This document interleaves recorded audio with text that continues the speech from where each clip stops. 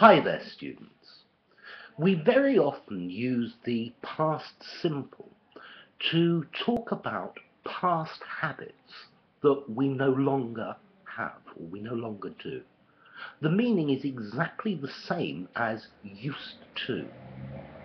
So, for example, when I was a kid, I learned French.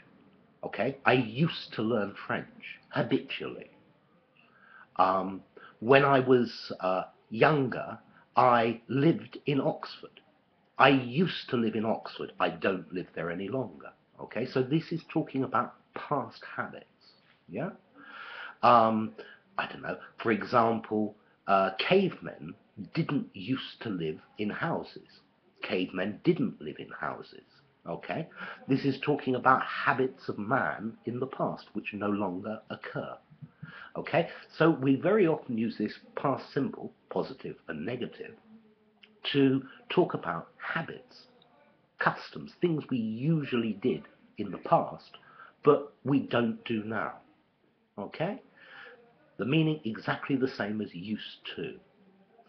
So I used to give class in an academy, but now I give class in internet.